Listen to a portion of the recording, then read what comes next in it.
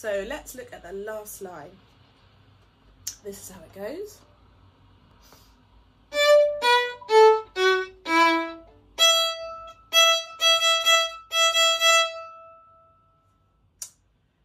So some rhythms that we know already there are ti, ticka, ta. But we've got some accents on our notes this time. So look out for those markings that look like this. Can you find them on your notes? What do they mean? They mean that we need to push the sound to emphasize it. So if I was to do that on my name, instead of Sarah, I put it on the S and the R, it would sound Sarah. Maybe try putting some accents in your name, seeing what that sounds like. It brings the music to life when we put it in the music. It makes it jump out at us. So how to do this with the bow?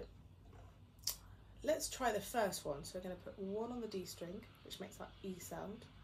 And we're going to push the bow down with our knuckles onto the string. You see how I've got my round fingers here, my round thumb underneath. That's where you really need that there to push. And then we're just going to pull the bow away very quickly. Have a listen to how I do it first. Off I go. Have a try now. So push your knuckles down and then pull the bow very quickly. Nice, relaxed, released elbow. Off we go. Great. So we've got one on the D string. We have to tilt the bow to the E string and do one on the up bow. So pressing with that first finger on the bow and release.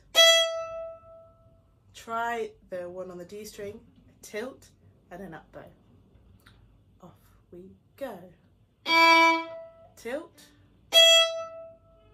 Try that a few times with that stop in the middle and tilt. And then try it without the stop, which would sound like this. So practice it with the stop and without the stop.